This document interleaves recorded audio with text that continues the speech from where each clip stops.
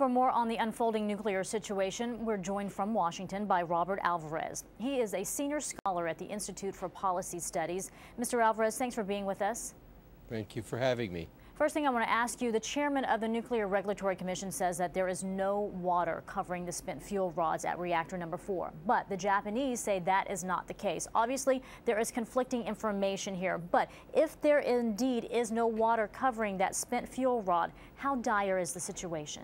Well, if the water were to drain, probably because of a hole or a crack in the pool wall, the spent fuel, if it's exposed for any period of time, for example, several hours, will catch fire.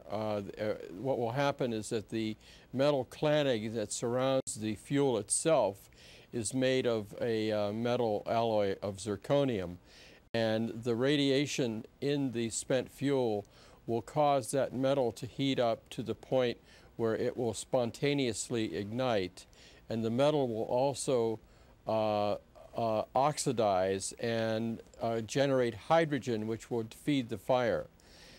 Then, if that fire were to really take off, the radioactive contents of the spent fuel, particularly cesium-137, could be released in the fire and could spread and cause a profound and heavy contamination. When you say profound and heavy contamination, what kind of a radius here? I mean, are you talking about a meltdown at this point, if indeed that is the case? Well, the fuel would basically be undergoing melting as well as ignition because of the zirconium. So both things would be going on, and the smoke from the fire would contain large amounts of long-lived radioactivity.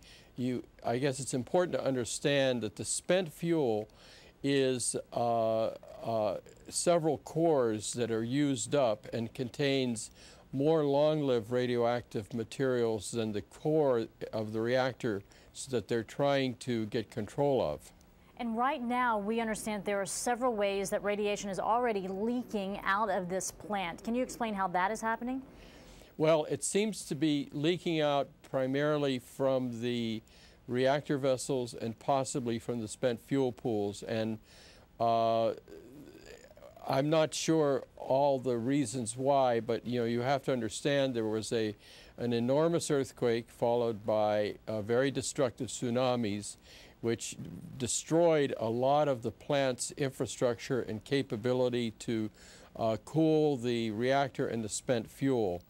And they have been taking desperate measures to try to restore cooling and keep these very highly radioactive materials under some sort of control. What has happened in the course of this struggle is that the zirconium in the spent fuel has been generating hydrogen in the reactor vessel, for example, and they have had to get that stuff out of the reactor vessel because it's overpressurizing. That has resulted in some very destructive explosions, particularly in buildings 3, buildings 1.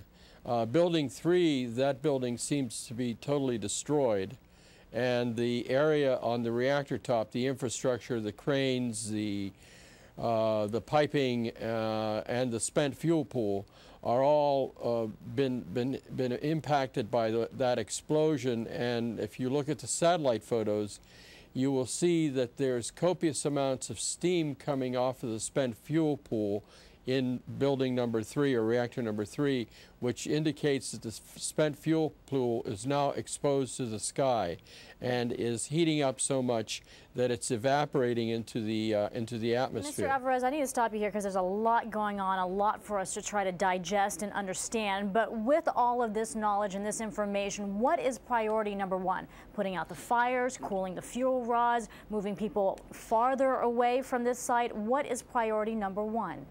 I think priority number 1 is protecting the people who live nearby, and to do that you have to provide cooling and to stabilize the enormous heat that's being generated by the fuel in the reactor and the spent fuel in the pools.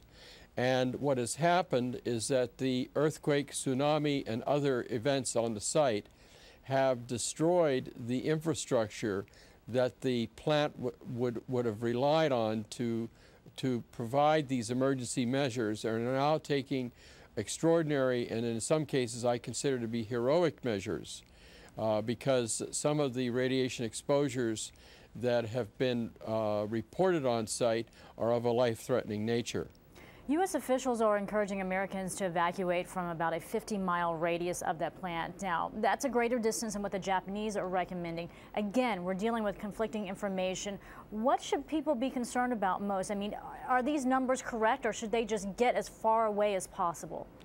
Well, I think that the Nuclear Regulatory Commission is taking a much more conservative position, and this reflects the Nuclear Regulatory Commission's official policy of accidents of this severity. Is that if an accident of this severity were to occur in the United States, it would prompt an evacuation within a 50-mile radius.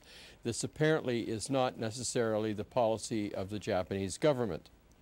All right, Robert Alvarez, breaking it down for us, helping us try to understand the dire situation that's taking place in Japan. From the Institute for Policy Studies, Mr. Alvarez, we do appreciate your insight. Thank you.